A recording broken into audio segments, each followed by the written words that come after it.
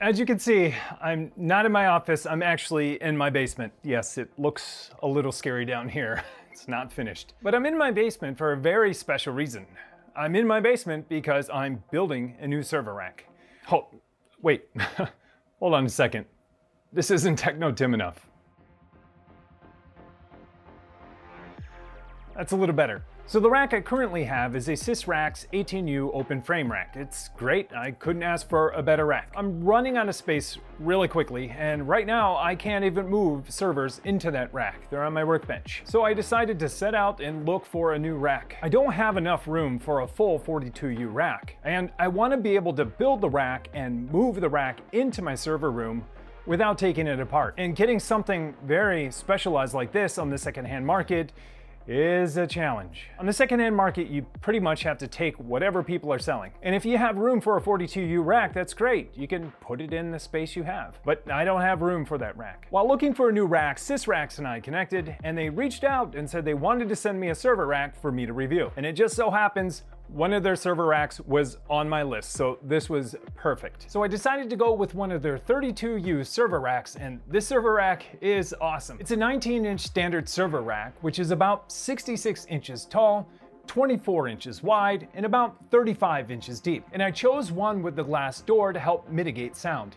Not that my servers are that loud, but I opted for an enclosed server with a glass door so that I can kind of keep sound levels to a minimum. And it also comes with an air control system that allows me to adjust the fans according to the temperature of the server. And if I decide not to turn on the fans, it has perforated edges on the door to help cool it off and passively pull in that cool air from my servers and pump it out through the back. It also comes with casters on the bottom so I can roll it around so I can push it from in here into my server room. And it's all solid metal with a powder coat finish. And I actually opted for gray. I think the gray looks really nice and it'll look nice in my white server room. And they also claim it's really easy to assemble, that it only takes one person.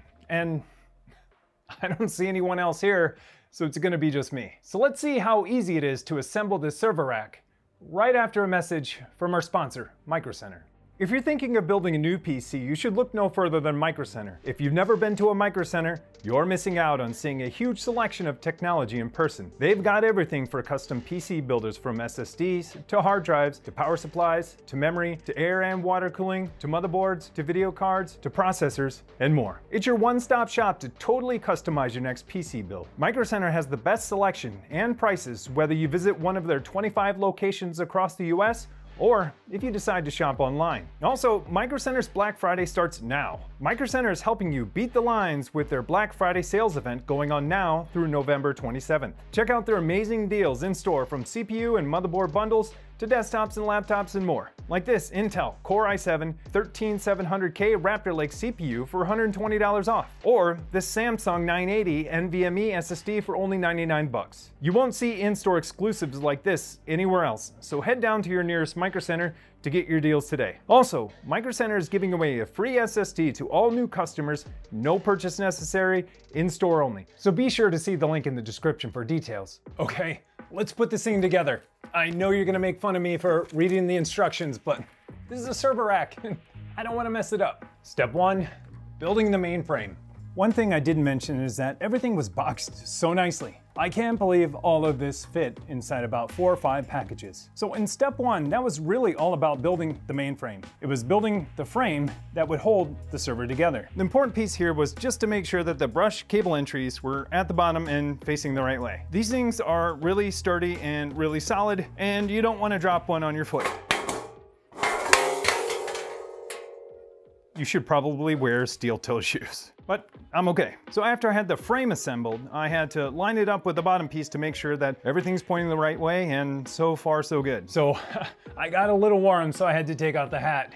I sweat even when putting IKEA furniture together, so it's no surprise I'm breaking a sweat putting a server rack together. Anyway, so step 2 is probably the easiest step that there is. It's attaching these casters and these adjustable legs to the bottom piece. Now, these casters are super heavy duty and should do the job just fine.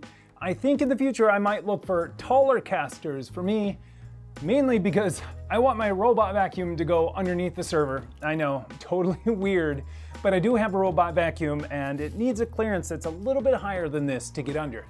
Nothing wrong with these wheels, they're great, but I might look for taller ones, maybe 4 or 5 inches, but it's just me. So, it's not really looking like a server rack, but getting close. So casters are on, now it's time to assemble the whole entire frame and get it on this bed.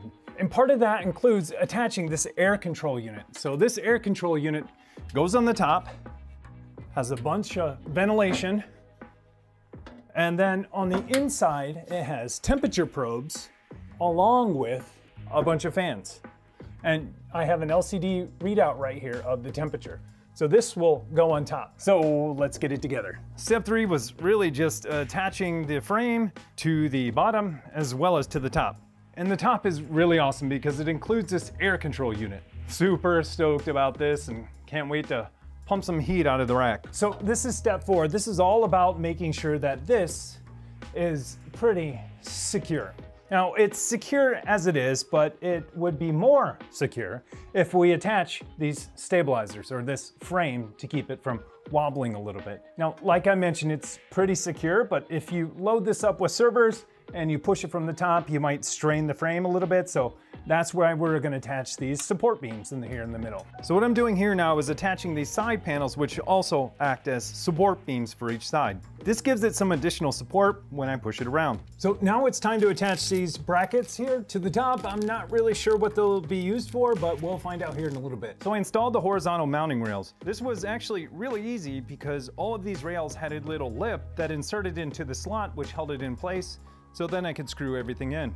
So now it's time to install these U-mount rails so that we can put servers in and lock them in right here. So this was pretty easy. This was just installing these U-mark vertical mounting rails so that I can actually install servers. Now each of these side panels has a lock and it has a key and you can lock them if you like. Now I don't need to lock mine at home, but if you run a small business or an enterprise, it's super nice to be able to lock these so that no one gets inside of them and does anything wrong or bad. Now it's time to install the doors. This is the back door and I'll have the front door here in a second. So I got the back door on and now I got the front door on. It's really looking like a server rack now. So now it's time for more locks. A lock on the front and a lock on the back. Installing the door handles was pretty easy except for I installed one backwards, so it took me a little bit of time to figure it out and get it working. But it's all good now, works, and I can lock it up. Check out this rack. This is super duper nice. So this is a Sysracks 32U rack. It's got this nice glass door and these perforated holes to bring in air passively through all the servers. And here is the rack. You can see it goes from 1 all the way up to 32. And right here we have a temperature panel that I'll hook up here in a second. And if you see these hanging down, these are little temperature monitors. Now you could put this on the output of one of your servers, or you can just dangle it here or attach it to something within your server to get the temperature and then kick on the fans that are right up there. There are the fans. Awesome. And those fans will blow the air right out here, out the top, which is pretty sweet. Coming over here, we have this nice Sysracks logo. These door panels come out, and there are 2 door panels per side, and they actually lock. And the same goes with this door. This door can actually lock too. I probably won't lock it, but you can see it. And then more side panels over here. So 2 more side panels that you can open up. Sysracks logo there. And it also came with this PDU that I haven't mounted yet because I'm not sure where I'm gonna mount it. Not sure if I'm gonna mount it at the top or the bottom because I have something else coming. Some additional UPSs and smart switches and stuff like that I'm gonna hook up. So I'm not sure where this is gonna go yet, but after I figure that out, I'll put it in. But it came with a PDU, pretty awesome because those things aren't cheap. So this server rack to me just screams quality. It's super well made, engineered well, very sturdy, and it actually didn't take that long to put together, all things considered. But I bet you want to hear those fans in there. Let's check those out. Okay, so I just powered this on, and you can see the temperature in here. That's 64 degrees Fahrenheit, 18 Celsius. So for me, that's pretty nice, and you can see that I was sweating, even though it's not that hot down here. It's a Minnesota basement, but whatever. But we can set the clock if we like. we can set the temperature for when it should kick on. And let's set it, let's go down. Say when it reaches 64, they should turn on. Or 63. There we go. So I just told it to turn on. So there we go, it just kicked on. So I told it to kick on when it hits 63 degrees, and it's 64 in here now. And yeah, that's kicking out some air. That is awesome. Let's take a look here. So yeah, these are just pulling air right out. They're not even that loud either. So this is pretty awesome. So I can close this up, get a good seal on it, and have all the air blow out here. So pretty cool. So let's say, let's change this. Temp set, let's go up to 64, which it should be at now.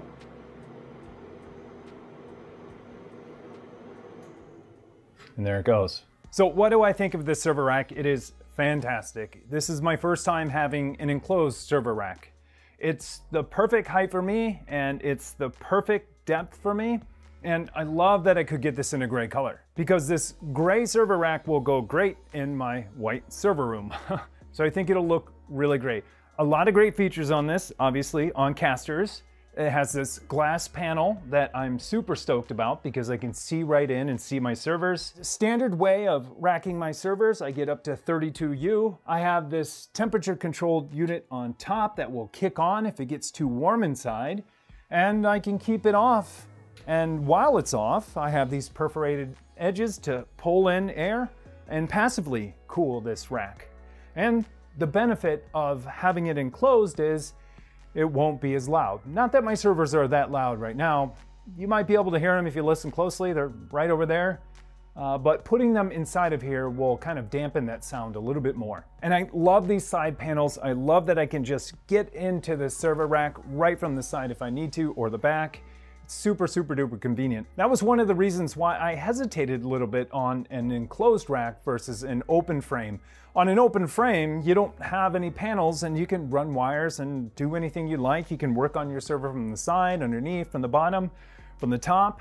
And there's nothing obstructing your way. And so the fact that this has removable panels is awesome. Game changer for me, because now I don't have those concerns about what if I need to run some cables while I have this full of servers. As you can see, there's nothing in the server rack that's coming soon. Now that I have a server rack, I can put my equipment into it. That's part of the next phase, is tearing down my old Sysracks open frame server and putting them in here. So I've got lots of goodies coming, some new hardware that's gonna go in here. It's actually sitting right over there, but stuff you haven't seen before that I'm gonna put in this rack and make it super duper nice. I can't wait. And a huge thank you to Sysracks for sending this rack to me. It's exactly what I wanted. I couldn't imagine a better server for my needs.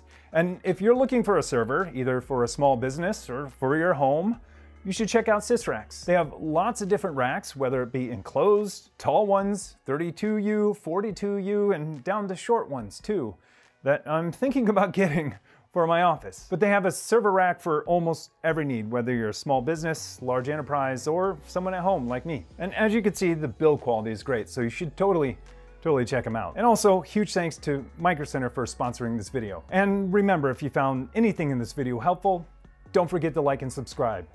Thanks for watching. Enough with the chit chat. Let's see your rack. Oh, I mean, right now it's in pieces. In the basement, I have lights set up. My next video, you're gonna see like my basement, and it's gonna seem kind of like a creepy basement. Because I have no other way to do this. I can't build this server rack inside of the server room because there's a rack in there. You know, the quote unquote grow room isn't big enough for 2 racks.